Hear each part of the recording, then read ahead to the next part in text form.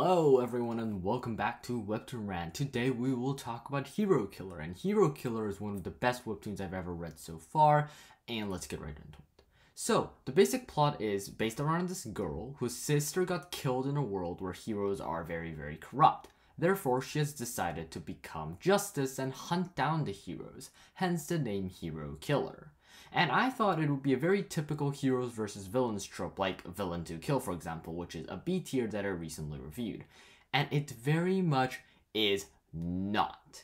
And when I first read this, I was like, it'll be similar to The Boys in the sense that the heroes are the bad guys. It'd be like a typical heroes are the bad guys, villains are the good guys, the absolute lack of morality with everyone. And it's like, oh, like it's some typical hero versus villain shit where the villains are more moral and heroes have this moral dilemma. Well, nope, that's not how it is, because everything is so deep. The world building depth is crazy. The entire concept of heroes and villains are a facade that the author put out as a typical cliche to draw people in. It's a trap.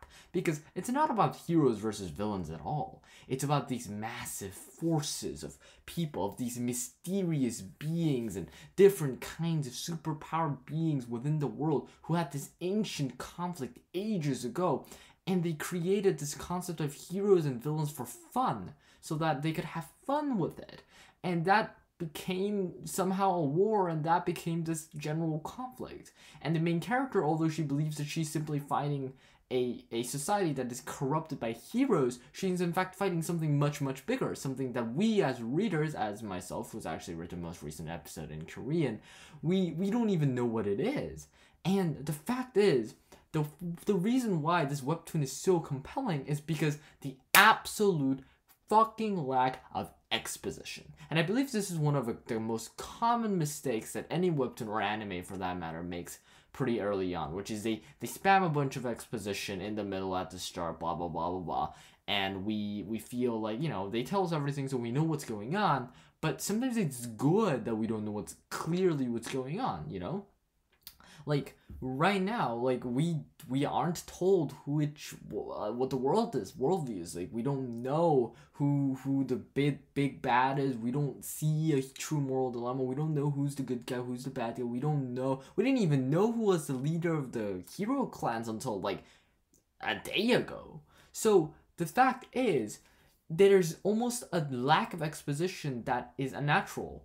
And even the exposition is done at natural timings when that information is needed, or as a hint towards the reader so they can figure it out. It gives you a sense of fulfillment, yet gives you a sense of depth as well. There's so much more to see. And that's amazing writing. And for example, one of the things that I really like about this is we know that there are nine elders, these powerful beings that are like super overpowered, and they're like the kings of this world, and they're kind of above the hero villain patriarchy thing going on in society. And the thing is, like, we didn't even know that there were 9 of them until the most recent episode in the elder meeting. And in fact, we didn't even know that what the elders were and what they were defined as. We just knew them as super powerful beings, which is probably what the normal people, the people who aren't heroes or villains or don't have superpowers or commoner citizens, probably know about anything really about this situation. And I love that we're in the perspective of the normal citizen looking into the supernatural lives of heroes and villains, and in a much larger secret conflict than that, where the morality of heroes and villains are in fact not heroes or villains at all. And it's just slow introduction, close to no exposition, everything feels so natural, the powers are super interesting, the artwork is amazing, and the action sequences are just great, which I will show an example of now. And again, I just want to mention that this depth is just created by a lack of exposition, or masterful use of exposition, you could say. And the fact is, it's amazing. It really is one of the greatest webtoons of all time. And like this, look at the art. Okay, I'm not even gonna talk about anything. Like, look at the art. It looks amazing. It's so aesthetic. It's so artistic. And the facial expressions of this character Victoria, I absolutely adore. and it just looks so goddamn cool, and it's so aesthetic, and it absolutely fits the general theme of the webtoon as well, and enhances your experience rather than hinders it. Like it's like usually webtoons have flashy drawings that takes away from the story, but this webtoon, no, it's an enhancement. It's the thing that enhances the experience, and actually that's rarer than you would think.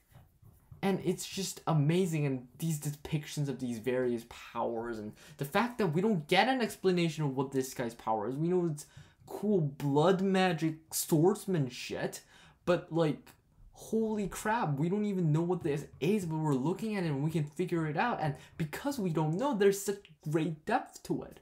And because of that, I would highly recommend Hero Killer to literally anyone. Because, if you like the trope of, oh, heroes versus villains, blah, blah, blah, blah, blah, and you like DC or Marvel, you kind of start the series and go, okay, cool, cool. Like, it's the typical trope. And then you go deeper and deeper into the series and you realize that not all is as it seems. And I just think that's amazing. And because of the masterful world building, the fact that it's done so well, and the perfect execution of everything, I give this one an S tier. Yup, it's been a while, but this is an S tier. Hero Killer, would highly recommend to anyone. Literally so great. And although its subtlety people might question, because of its subtlety and its mastery, why I put it in S tier, it becomes pretty apparent once you actually read it.